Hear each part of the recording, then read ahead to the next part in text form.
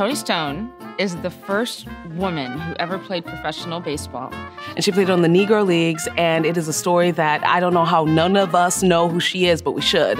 She's remarkable. It's a story about community. It's a story about sportsmanship. It's a passion story. This play is not about what was done to Toni. It's about what Toni did. You get to see Toni's fortitude. Her focus was always just about playing the game. She didn't care about anything else. And we have a lot of fun. The hope is that if we can make each other laugh, we can also make the audience laugh. What this means for Toni's legacy is more people know her magic. And I'm here for that. Toni Stone isn't a musical, but in so many ways, it functions like one. When they would come to different towns, they would bring a show.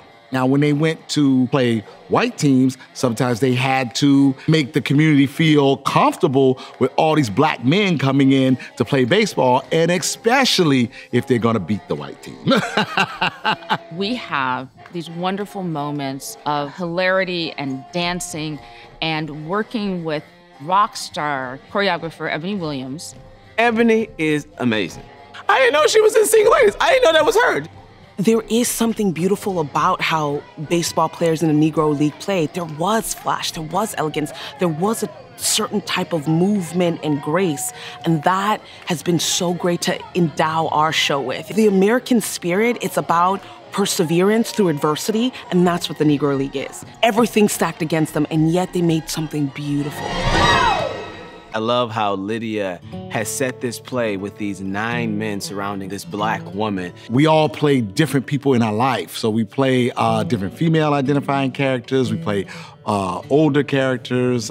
And there's something breathtaking and moving about seeing a black woman on stage, having the telling of her story supported and bolstered by a community of black men. Makes me really think about the black society that I was raised in. We're gonna take care of each other. We have each other's back.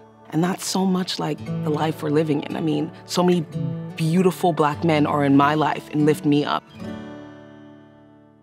If I have an agenda for the audience, it would be that they will have been moved, they will laugh, and they will be challenged to think.